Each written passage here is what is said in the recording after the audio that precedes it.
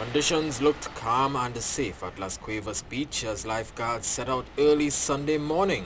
They would be keeping an eye on the athletes lined up for the 1,000-meter swim for the Trinidad and Tobago Triathlon Federation Aquathlon.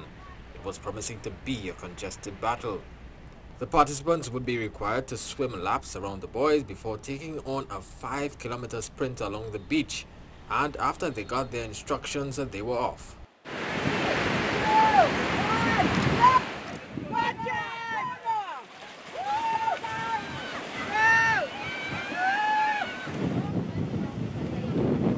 It was a battle for positions early in the race, but after approximately 100 meters in, there was a clear leader.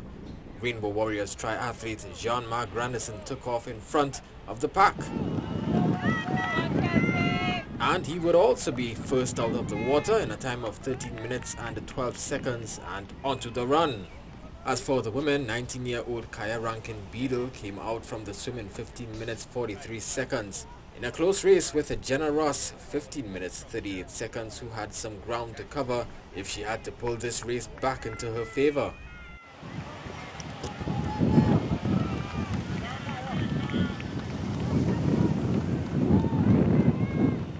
After 20 minutes and 18 seconds of sprinting on the sand, Granderson was crossing the finish line in first place. He finished ahead of James Castani-Hay and Jacob Cox. So what do you think about your performance today? My performance was pretty good. I had a great swim and an average run, so I have to get a lot of improvement. When you say average run, what exactly were you hoping to accomplish? I was hoping to get more closer to the 80-minute run, but there were some wind conditions, and lately I've been not able to train as effectively, so I want to improve on that. What's next for you? My next race, well, I'm hoping that this will help me qualify for the World Beach Games in Bali in August. And as for the women, it was a shocker as for the first time, Rankine Beadle got the victory over Jenna Ross.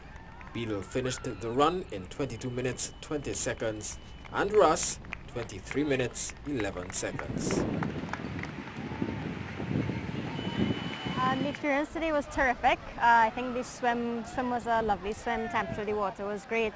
The run on my end was a little disappointing, but Kaya definitely had an amazing run today, and I'm looking forward to the next generation, honestly, coming up and competing against them. They're definitely going to make me work a little harder in the future, and I would say today was a great rust buster to kind of shake off all the Christmas season and Carnival season and Easter season, and now we're into race season, so yeah.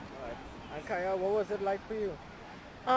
Well, the swim was a bit difficult because, well, it was very bunched up and I had to kind of swim on top of some people, but it was good, and the run was good. I'm very proud of my run.